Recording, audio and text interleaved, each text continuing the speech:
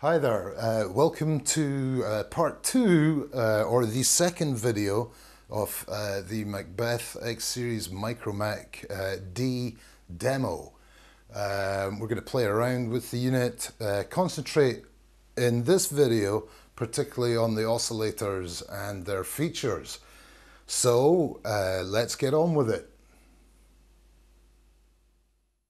Okay, so what we have here is a Korg Prophecy with its 3-octave keyboard, pitch bend and modulation wheels. It's a favorite MIDI controller, compact MIDI controller keyboard that I like to use.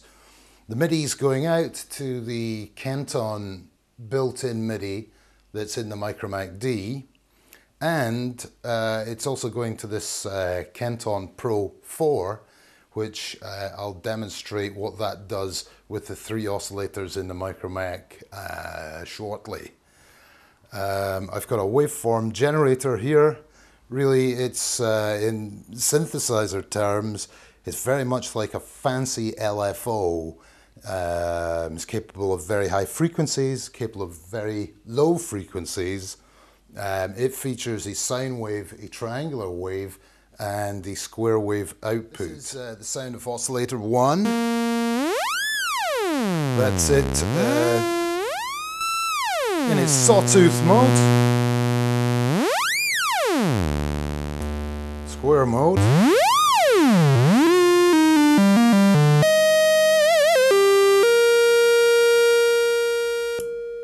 Triangular mode.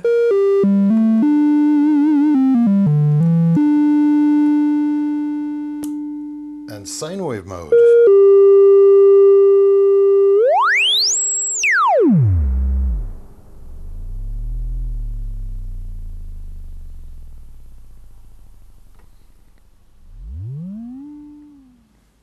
Okay, the second oscillator features the exact same waveforms.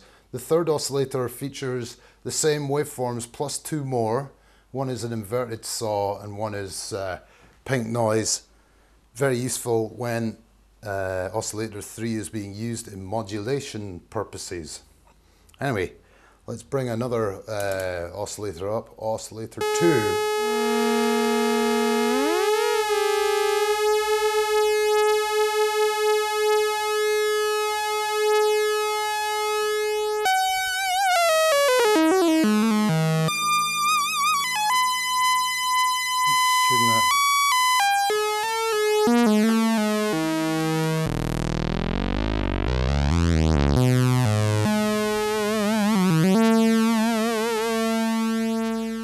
It's oscillator 2 in unison with oscillator 1. Let's bring number 3 up.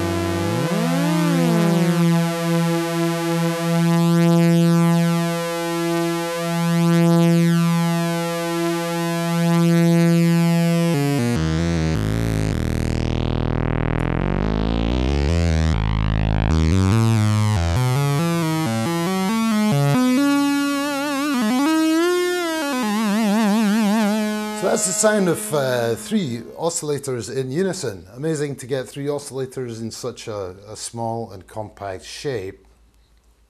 One of the things I'd like to do, I'm going to turn down oscillator 3 and I'm going to change oscillators 1 and 2 to a square wave.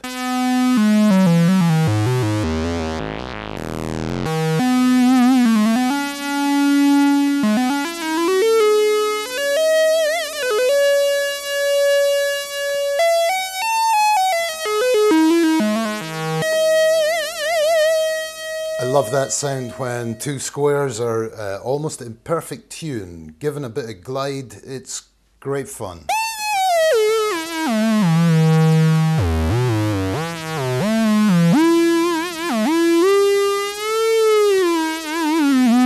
And just detune this a little bit more.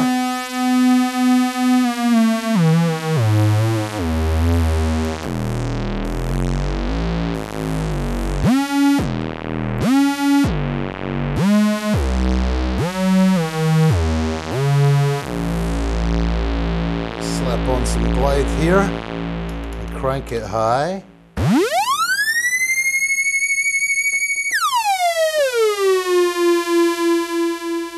Okay, we're going to take the glide off there.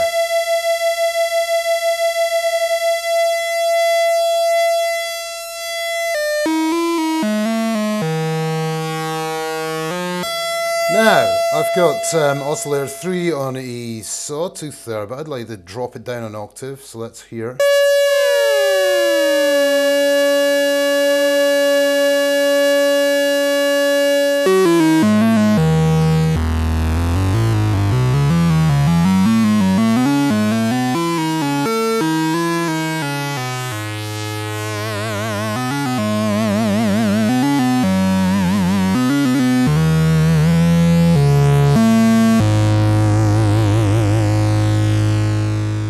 Filter a little bit on this, so let's see what we get.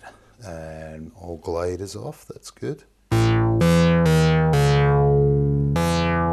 also want to turn these into saws. And let's detune Oscillator 2 slightly.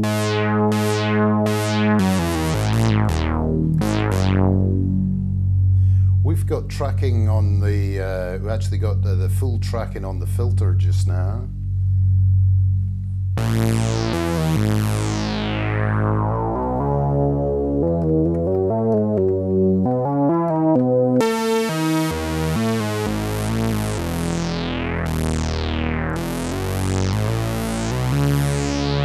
Let's bring in some noise.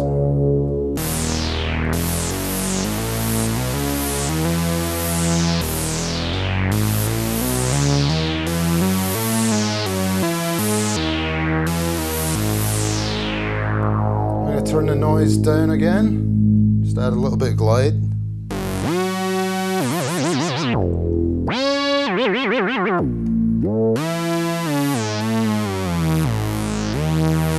Now, because it's 3 oscillators, we can do thirds, fifths and things. So let's do that. I'm going to turn 3 down a bit.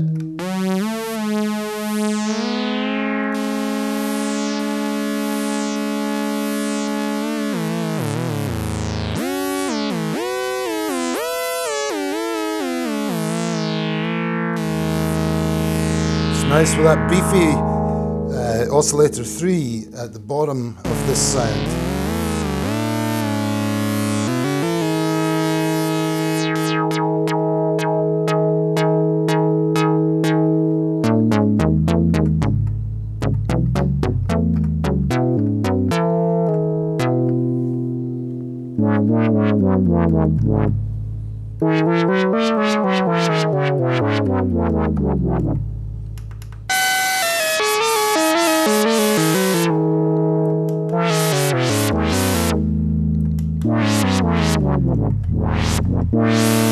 Okay, we take the noise out, just opening the filter up. Let's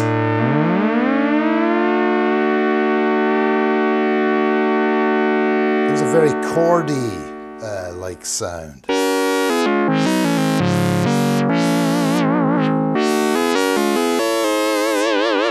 Now, because of the 3 oscillators, you can get that sound. You cannot get this from a 2 oscillator synth. You certainly couldn't get anything near it with a 1 oscillator synth. So that was very important to me that I could put 3 oscillators actually into this thing.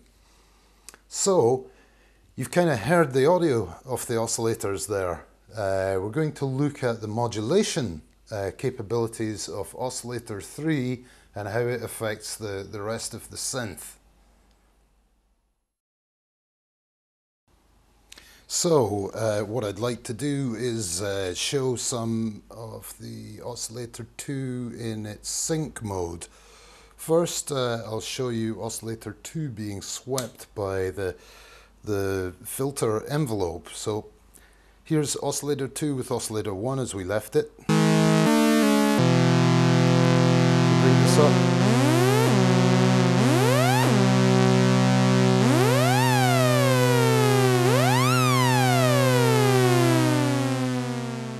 So the filter envelope is just sweeping Oscillator 2 there, so now I'm going to put the hard sync on where Oscillator 2 is synced to Oscillator 1.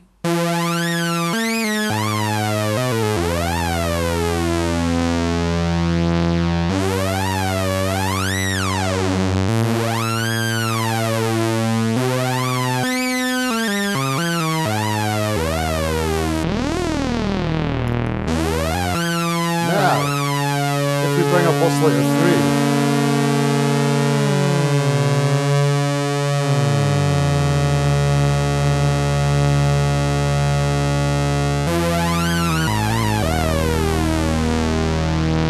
Switch the release off.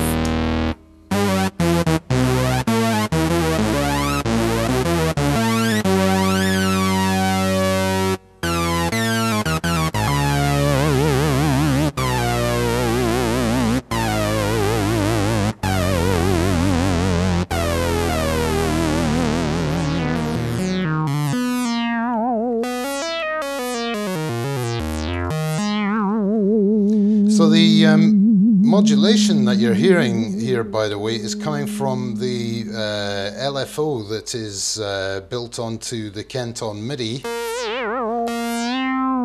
as is the pitch bend, and even switched in portamento.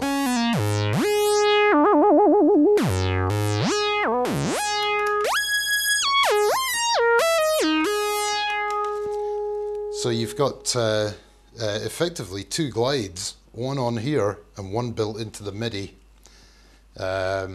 Anyway, what I wanted to show now was how Oscillator 3 can cross-modulate oscillators 1 and 2 and how they cross-modulate the filter. So let's start with modulating oscillators 1 and 2. So here we have a typical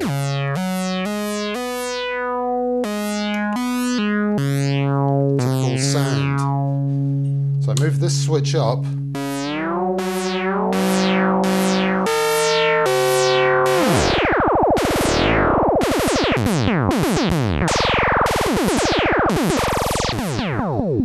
So at different points on the keyboard, we have different speeds of oscillator 3.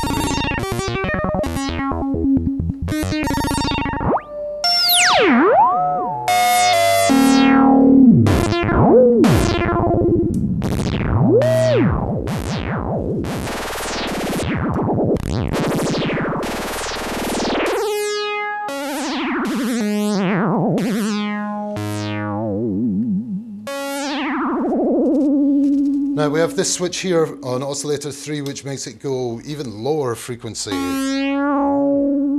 let's just check that out.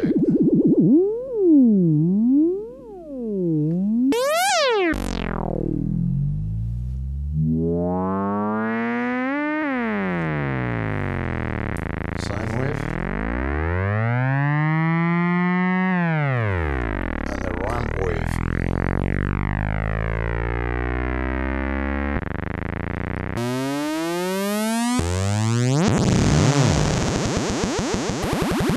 Now still the keyboard is determining the speed of oscillator 3, but we can kick it out. And when we take oscillator 3 out of the audio path, it now is quite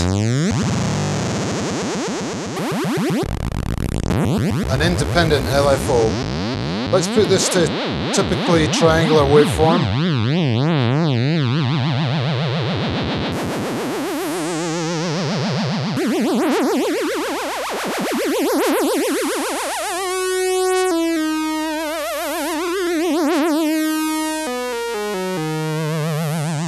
So I'm now going to take from this function generator down here into VCO's CV3.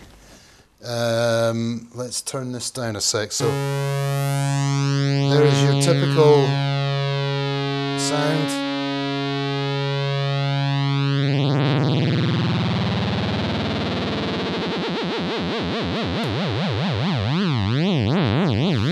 Now, I've got low frequency coming out of this function generator, which is going into the CV in here. Let's see what it does to VCO3.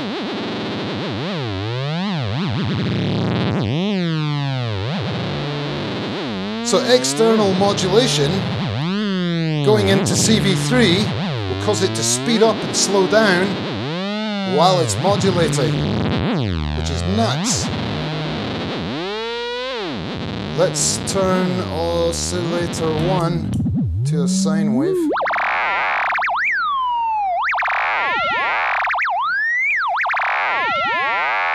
function generator is quite amazing.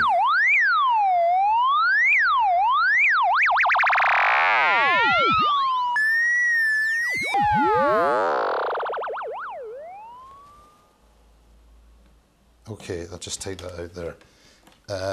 So, as you can see, Oscillator 3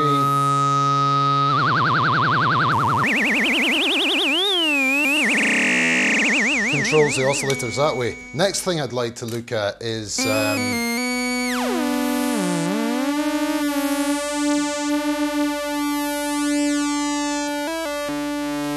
the Oscillator 3 control modulating the voltage controlled filter. A bit of noise in there as well.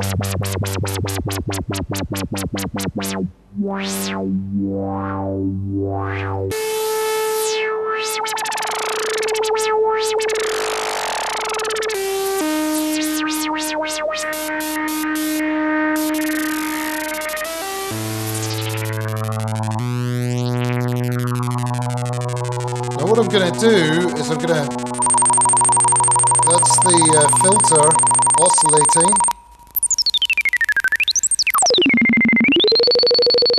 We'll crank the speed up. In fact, let's just put this Oscillator 3 back to an audio rate. Let's take off the envelope because that was sweeping it.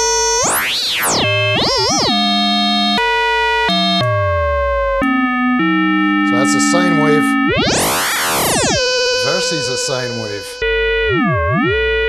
And if I'm crazy, I think I'll introduce a little bit of LFO1 just for fun. It's the sample and hold.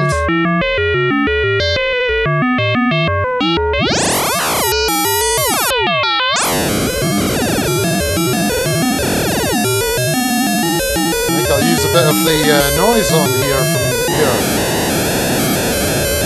It's becoming a bit unintelligible, but it's nonetheless interesting. Let's take that off.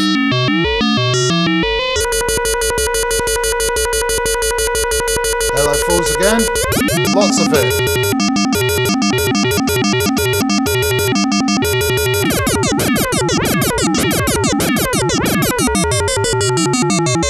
This is the thing with demos, there's so many things you can do with it that one just gets carried away.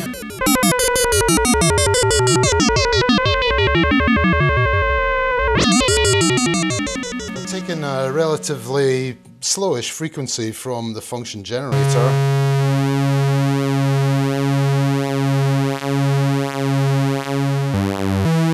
Right, I can slow that down a bit more.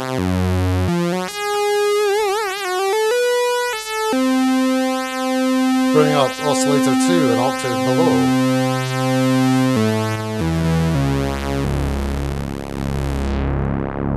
It's pretty rich.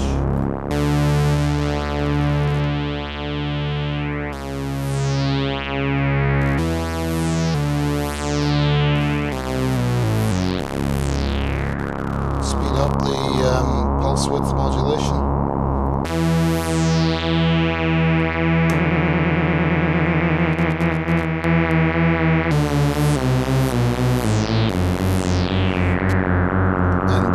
I'm going to use the arpeggiator.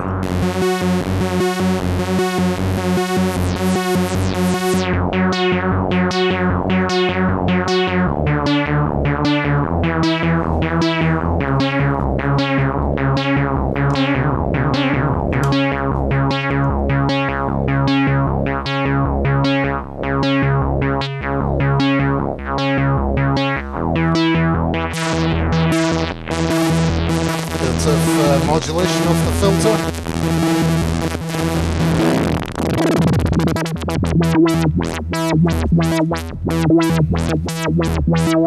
I'll turn that down a sec. I'm going to disconnect from the function generator, but here's something I am going to do. I'm going to take the LFO2 out and I'm going to plug it into the pulse width of 1. See what happens.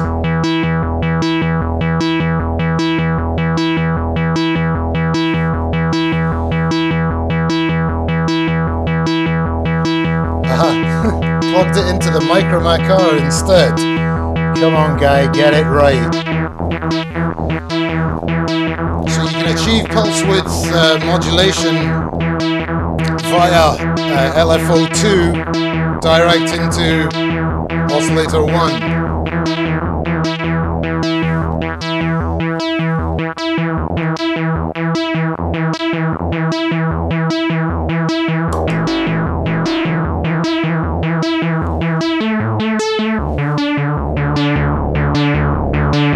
Great sound.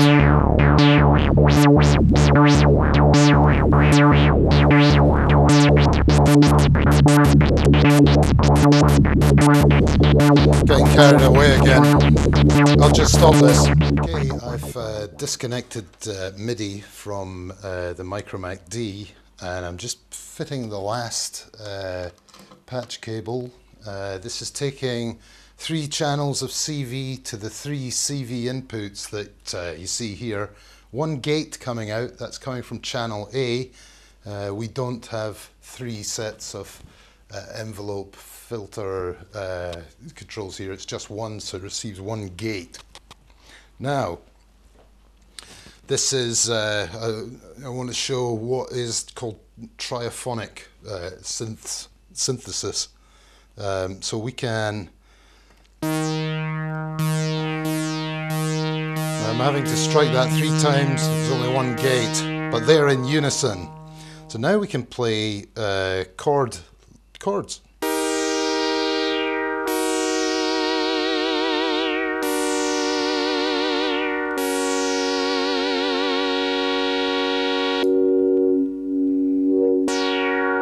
I'm going to take off the release because it's more percussive this way.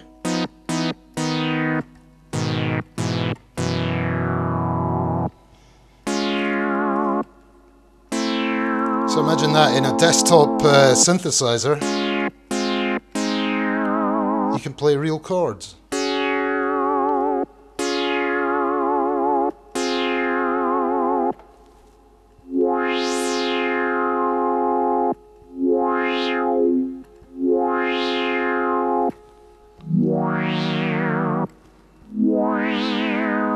Put the release back on, just let it decay away.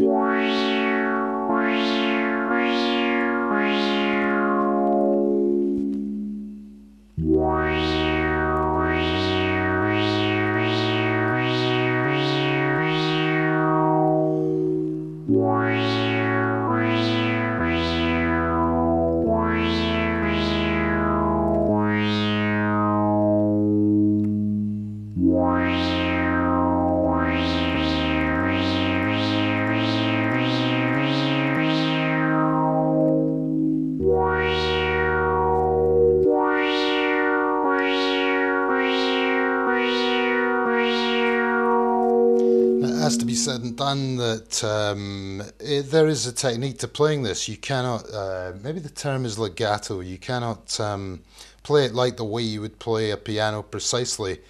You have to play 3-note chords if it's set to 3-note, but nonetheless.